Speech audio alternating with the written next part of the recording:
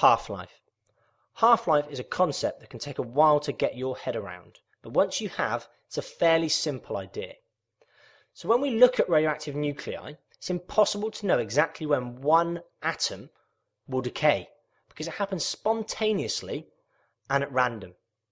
But we do need some way of knowing how the amount of radiation emitted by a source, which may contain millions of nuclei, will change over time, and this is where half-life comes in. When we look at a source containing millions of nuclei, we can think of it like a bag of coins. If we look at one coin, there's no way of knowing if it will land on heads or tails when we shake the bag. But if we look at all the coins in the bag, we know that roughly half should land heads and half should land tails. So if we have 100 coins and they all start as heads or stable nuclei, after one half-life or one shake of the bag, roughly half or 50 of the coins should have turned to tails. And let's have a go. And we see that's happened. So we say the ones that have turned to tails have decayed. Notice we still have 100 coins, but now only 50 are unstable and are still capable of decaying. So let's let another half-life go by. Let's shake our 50 remaining heads. And we find now we have 25 coins left on heads. So the number of unstable nuclei have halved again. And if we do this a third time, for 3 half-lives, we find the number of heads decreases again by half, now down to 13 coins. This is exactly how it works with radioactive nuclei. And we actually define the half-life as the amount of time it takes for half the number of unstable nuclei in a source to decay.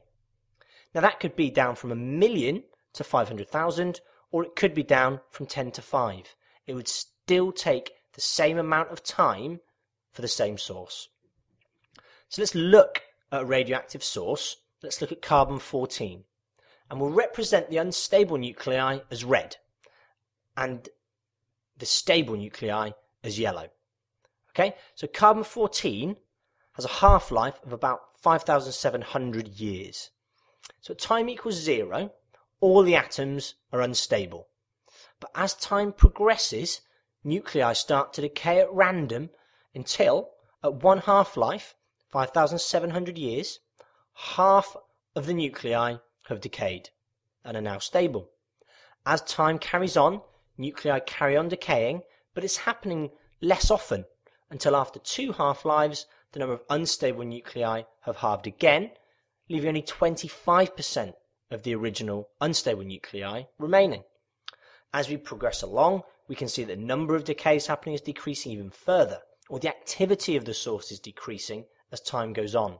Actually, we can also say that half-life is the time taken for the activity of a source to decrease by half.